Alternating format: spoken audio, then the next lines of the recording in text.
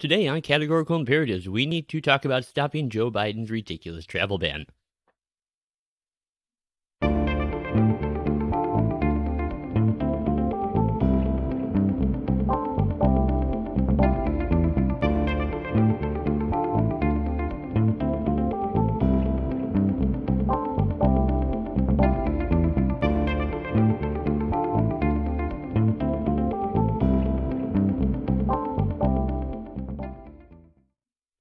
Hey, greetings and welcome back once again to Categorical Imperatives. As always, I am your host, Lockie Liberal, and I do want to thank you all so much for joining me here today. Now, if you are new to the program, I would especially like to welcome you. This is a podcast where we're going to be using legal theory and moral philosophy to discuss current events related to law, politics, and culture. So we need to talk about this travel ban and how experience shows that what little good is done by them, if there is any at all, is outweighed immensely by the cruel harm they do. Now, I know what you're probably all thinking out there. You're probably saying to yourself, well, don't you remember how Donald Trump's travel bans on China and Europe kept the initial COVID out of the United States? About how his continued travel bans combined with his massive Title 42 border expulsion program and his restrictive immigration policies kept out those more contagious Alpha and Delta variants of the disease? Now, if you don't recall those things, it's because they didn't happen. Those policies failed, and the virus entered the U.S. anyway. Now, I know what you're saying to yourself, but at least in all fairness, the travel bans delayed the spread of COVID long enough that we were far better prepared when the variants in question did arrive to handle them. If you don't recall that, because sadly, no, that didn't happen either. It did not delay them briefly, if at all, and there is little evidence we really gained much as a result. By contrast, we do know that COVID travel bans have inflicted immense harm on millions of people around the world. They have separated numerous families, prevented loved ones from seeing each other in times of need, and cut off many thousands of people from valuable job opportunities. To the extent these travel bans have also included severe migration restrictions, they have also done quite a bit to damage our economies and actually imperiled long-term improvements in healthcare by blocking migrants who are likely to contribute to scientific and medical innovations.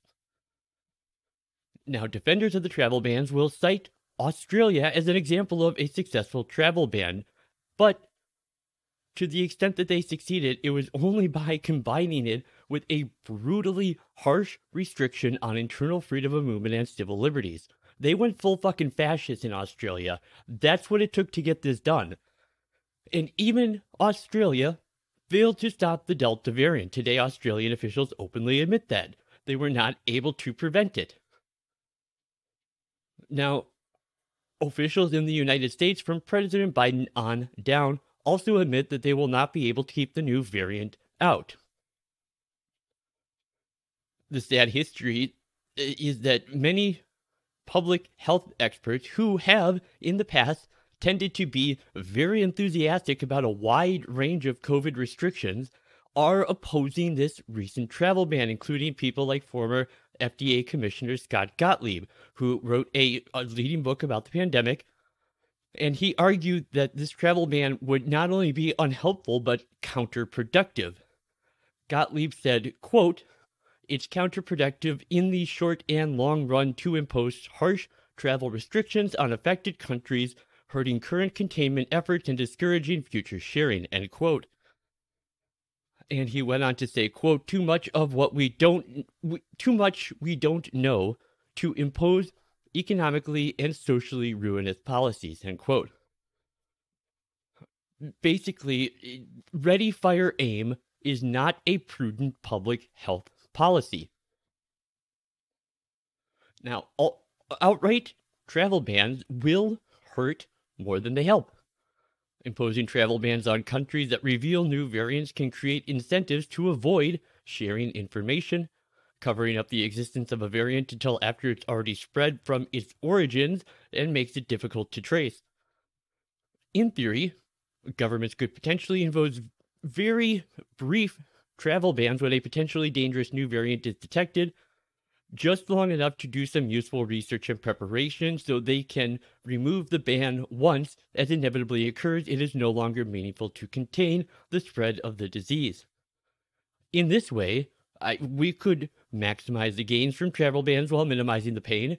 And while that sort of system might work under some kind of well informed benevolent despot, unfortunately, governments are in short supply on benevolent despots. Governments are not immune to political pressures, and they never scrupulously weigh costs and benefits.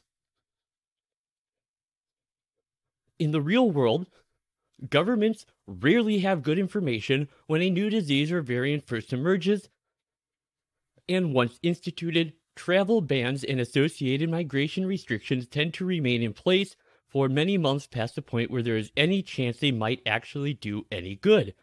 The bans instituted in response to the initial COVID crisis remained in place long after both the original and the later variants got in and achieved a community spread throughout Europe and North America. Political incentives kept them in place. For some on the right, the COVID crisis was a good excuse to impose severe migration restrictions of a kind that they had long advocated for. On the left and center, many politicians feared to look soft on COVID, perpetuating border closures, making it easier to send the signal that the government is taking the crisis seriously. Politicians and bureaucrats of all stripes are all too willing to inflict pain of a kind that disproportionately falls on recent immigrants, foreign workers, and families, and people with little or no political influence. Such dynamics might be less of a problem if voters were knowledgeable about the border closures and related COVID policies and effectively punish politicians who overstepped their authority. However, widespread public ignorance inhibits such monitoring here, as it does on many other policy issues as well. Really, in sum, ideal governments could perhaps be trusted with the power to close borders at any time a new variant or disease threat emerges, and the ones we actually have, though, not so much.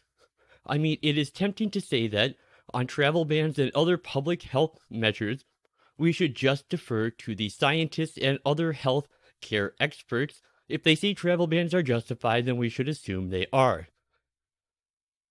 But the merits of travel bans, like other severe restrictions on liberty, do not depend on technical scientific consideration alone. They have a moral, a social, and an economic dimension that cannot be overlooked.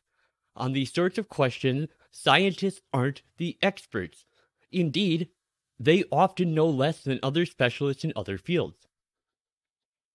When it comes to travel bans, the latter include people with expertise in the value of international migration and freedom of movement, and also those that have conducted research on the ways in which political ignorance may inhibit carefully calibrated, quote, scientific policies. Now, it is noteworthy that many public health specialists have themselves begun to doubt the value of COVID travel bans. When people with different types of expertise begin to converge on similar conclusions, that can be a helpful, though still not an infallible, sign of where the truth lies. Really, in sum, the current round of travel bans should be swiftly lifted.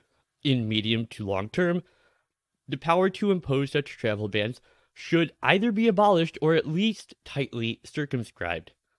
Doing this will not be easy, but it may be the only way to forestall further massively cruel harm of the sort that we have already seen and experienced over the last 2 years.